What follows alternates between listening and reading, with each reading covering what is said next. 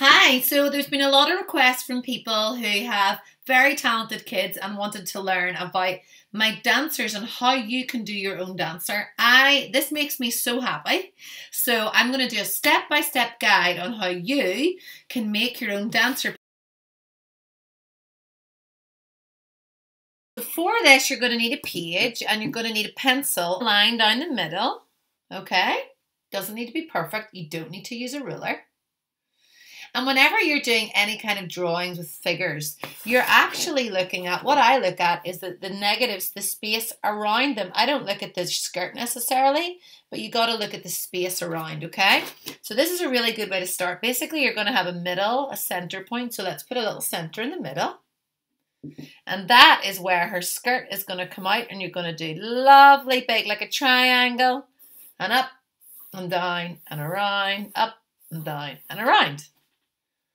Okay, and then at the bottom, her legs are going to go pointy in. So that's like another triangle.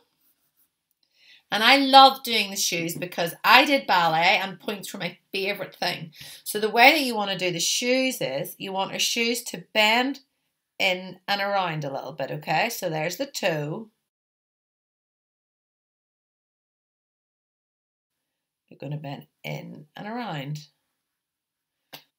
And then what we're going to do is we're going to do her body, which is going to be like another triangle, except we're going to give her a little bit of a waist. So we're doing a triangle here. Then we're going to fill her waist back in. So you're doing a triangle off this point. There's her shoulders. But you're going to fill this in.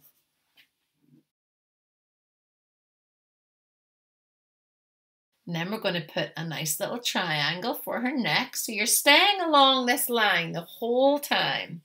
So this is her neck. And then we're going to do a nice oval for her head. Doesn't she look nice? Whenever you're doing any type of body or facial image, it's just broken down into shapes. So circles and triangles and oval shapes. So look what we've got here. Triangles, oval shapes, triangles, triangles, triangles, circle. So what you're going to do is you're going to do her arm going in like a square. See? So we're going, and then we're going to make them into shapes. So you're going to go out to them and again.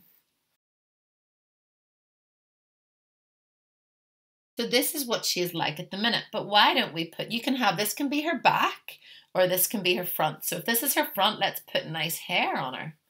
Will we do nice long hair? So we're just filling in the space and you're going to take her hair down. So let's do that from the beginning, okay? This is our dancer and doesn't she look great? And all we've done is we've broken this down into shapes. So let's start with me from the beginning again.